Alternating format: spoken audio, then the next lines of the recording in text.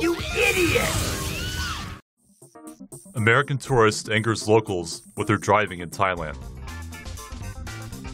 A 29-year-old American tourist was arrested by police in Thailand after she drove the wrong way down a busy road and crashed into 13 vehicles, injuring 2 people on Sunday.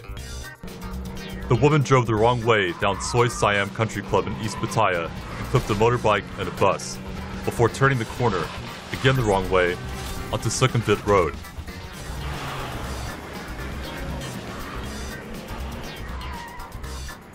An angry mob of onlookers followed.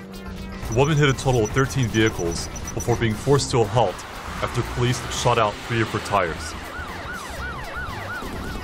Police smashed the driver's side window when the woman refused to open the door. Angry onlookers encircled the woman's car, hurled abuse, and tried to attack the woman. The distraught American was given a heavy fine for the damage she caused. She said she kept her foot on the pedal because she panicked.